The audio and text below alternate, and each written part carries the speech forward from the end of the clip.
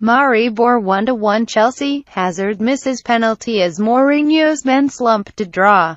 The Belgians' tame effort from 12 yards was parried away easily by Jasmin Handanovic as the Slovenian champions held on to claim a deserved point against the lacklustre Blues.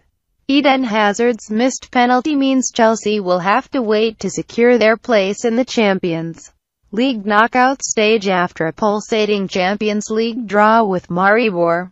The confident Slovenians took a deserved lead 5 minutes into the second half when Agim Ibraimi curled superbly past Petr Cech, and Luka Zahovic missed a gilt-edged opportunity to double their advantage soon afterward.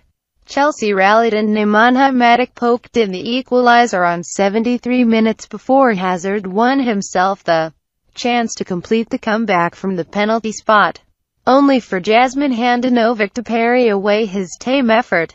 The Blues headed into the encounter knowing victory could secure their place in the last 16 should Sporting fail to beat Schalke.